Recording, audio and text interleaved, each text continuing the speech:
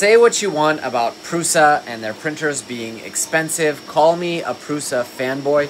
But I do just want to commend them because while other brands are releasing new versions of their printers, and I'm not just singling out any one brand, but numerous brands are saying, hey, you got to buy the new printer if you want this new capability. Prusa is releasing printed upgrades to take the stuff from their new flagship and let you just integrate it with a few printed parts to upgrade the printer that they released a year ago.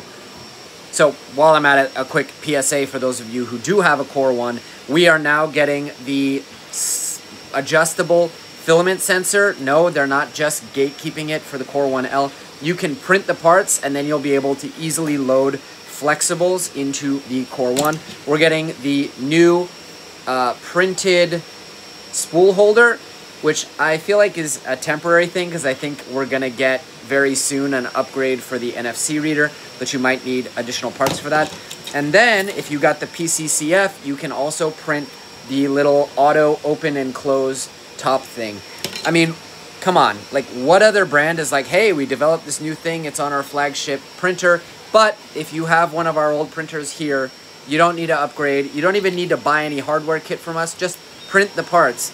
And you gotta assume that when they were designing that, they're like, we should really design it in a way that people don't even need an M3 screw, or they can reuse the existing screws on their printer.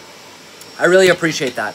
And, you know, call me what you want, but I think we should call out the companies who are doing the right thing and are being consumer friendly, especially in this climate and environment. So let me know what you think in the comments below, though. Do you agree, or is this, like, not a big deal?